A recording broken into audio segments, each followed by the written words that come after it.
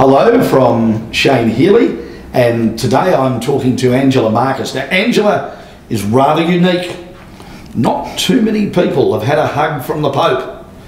Angela has. Angela, welcome. Thank you so much. Let's start with why you were in Rome in March to actually meet the Pope and be part of a very important gathering of young people. Yeah, sure. So this year is Year of Youth to begin with. So the focus in the church is really youth and young people. And on top of that, every 4 or so years, the bishops hold a meeting called a Synod, where they gather bishops, an assembly of bishops from all around the world in Rome. And they talk about something that is of a concern or a big topic in the church that they want to get pastoral solutions for. So, and they gather the bishops and they do a big meeting, but this time it was on youth and young people.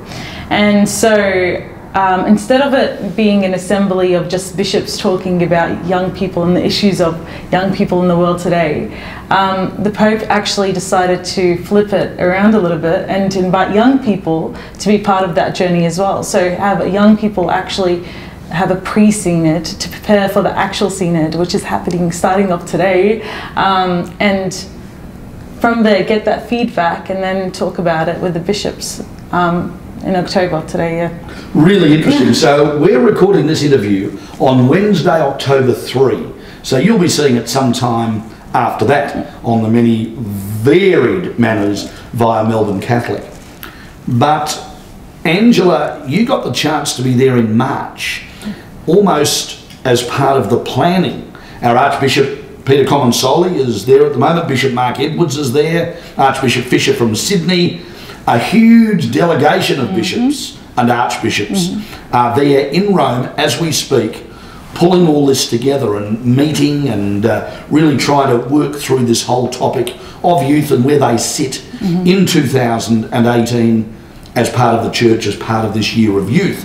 That's really interesting in itself. I want to explore, firstly, what you had to say when you were there in Rome in March. What was your message? And then secondly, what were the other messages you were hearing, and how has that then connected to what is happening now in this month of October in Rome? So first of all, what did you have to say? Yeah, interesting. So I was invited to represent Australia on this mission, and to be honest with you, this is an incredible task. Wow. Obviously, you can't cover everything in Australia, and so I knew I was entering from a place of smallness, I called it, because of my limited experience. No matter how much experience I may have or how much experience you may have, it's still limited to some extent. So I entered it knowing that I couldn't cover everything and just try to hear as many voices as I could, because I was carrying the voice of Australia.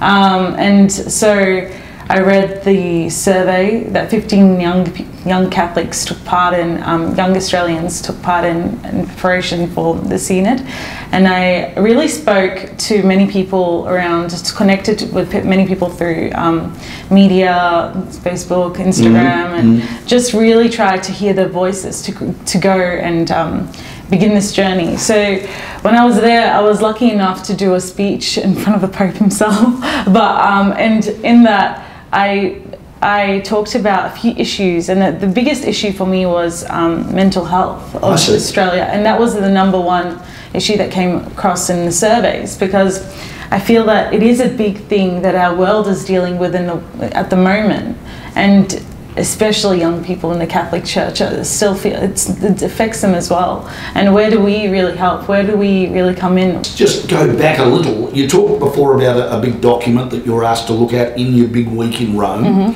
and you talked about 3 quite specific areas that they wanted you to explore. Can you just talk us through those? Yeah, sure. They were called, the 3 components of the document that we produced were called recognizing, interpreting, and choosing. And choosing. Okay. Yeah. And they're basically based on the 3 levels of discernment. And so for me, what this interpreted into, what it meant for us was really explore where our world is today. Yes. And then who is Jesus, who is God in our world today? How did young people meet the Holy Spirit? So is that like the interpreting section? Interpreting. Yeah, and the last part, choosing, where do we go from this? Where does the church link with the real world today? And how can we really move forward and produce something that's fruitful. And that comes back to what you were saying a few moments ago about the challenge when someone doesn't greatly believe in God, to try and take them on a journey or a path because you're committed to a Jesus God world that you know so many people are.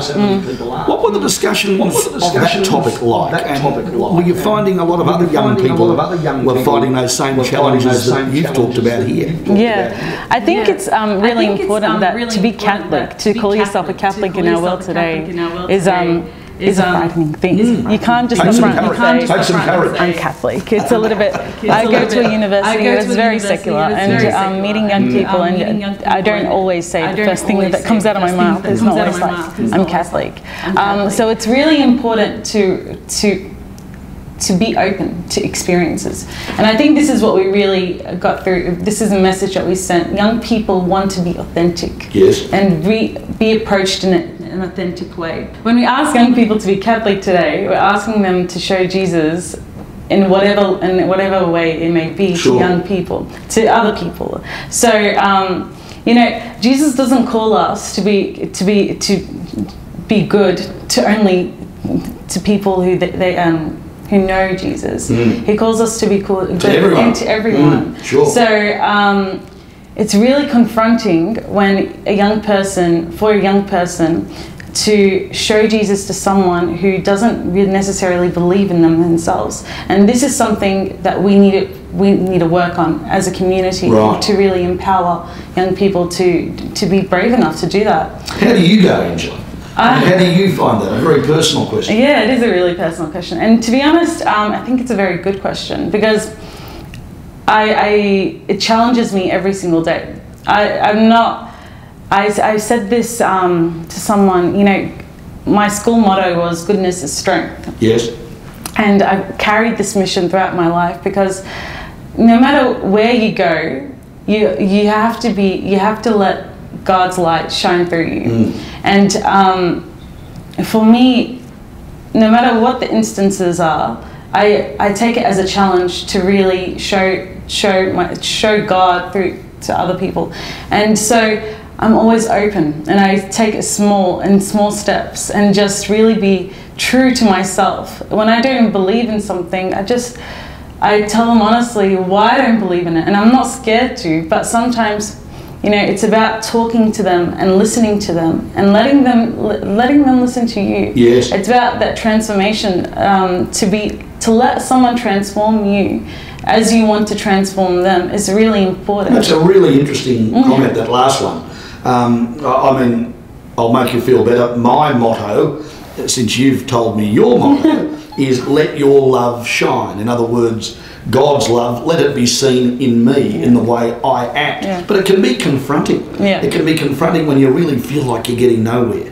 And I think you've given us a really good picture of that. But I wouldn't mind picking up also, did you have that discussion with the other young people there in March?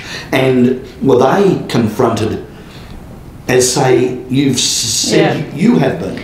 I think it really depends on the context of the person. So when we were in our language groups, we were still confronted because each person came from their own reality and their own spiritual journey. So for someone like a young woman from India, where she really clung onto a community, and she was very brave and very open about being Catholic and talking about her beliefs to others, it came across so natural to her. Whereas for other people from the Western societies, it was very different. Like we had a young person from, I'm just trying to think who should we talk about. We had a young person from America, for instance, who talked about how, you know, I'm very close to my community, but still I have to live with this reality. It sometimes feels like we live in one world in church and then live in a completely different world when we go step outside of church. And it shouldn't be that way. We should be carrying it with us everywhere we go. But it's confronting, and it's not easy for everyone to do. So that was one of the things that we really talked about. How can the church really empower us to go beyond. And in our document, actually, we say at some point, we want the church to meet us in the streets, and obviously this was written in Italian, so it was to meet us in the piazza, which is an open space where everyone just comes and enjoys and celebrates for whatever reason it may be, like just comes together in a community. So it's really important for us to be met in these places that are not only inside church, inside places where you know you'll be accepted. And places that are authentic to you. Yes. Which is what you were saying. Yes, exactly. So that was one of the biggest messages that we carried on, because we want to be strong. We want to be strong and joyful and really courageous in our works.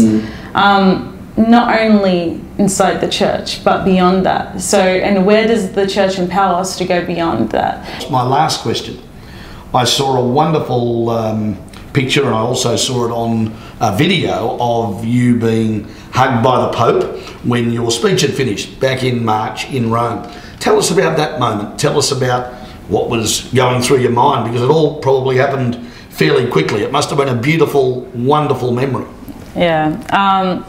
To be honest with you, when I did the speech, I was a little bit flustered. So when I turned around, I didn't even think about what to do next. So, but he was there. He was already standing up, and he was already ready to hug me and greet me, and I loved that he was ready to love us. And even in our smallness, even when I didn't know what to do, I was approached by this remarkable figure, and who with the remarkable love for his church. Yes. So, like, just going up to him was like all thoughts were out of my mind. Very, very overwhelmed by everything. And I looked at him, and he hugged me, and he said, "Very brave." And I just fell in love, like, with this moment, because he made me feel loved. He made me feel like he made me feel good that I was there, and that I should have been there. You know,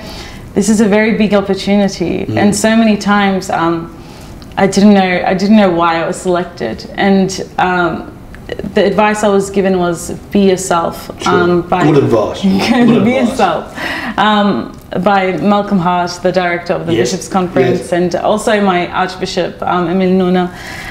So it was, for me, when I was there hugging him, and I was being myself, and being loved for it. It made me feel so empowered. It made me feel so joyful. And this is what I really want to carry back. This joy that young people should be loved, even in their smallness, wherever they go, they should be loved and approached in the same way that this holy figure to us is approaching us at the moment. So, yeah, I'm very excited. Well, I'm not surprised. We've been talking to Angela Markus. Angela was a representative here from Australia at the Pre-Synod in Rome in March, and contributed beautifully. And of course, we're now in the month of October. The Synod is on, and you'll be seeing lots of the information coming via the Melbourne Catholic social channels. Angela, thank you. Thank you so much. No, this is a wonderful opportunity. Very enjoyable. Well done. Thank you. Thank you. Awesome.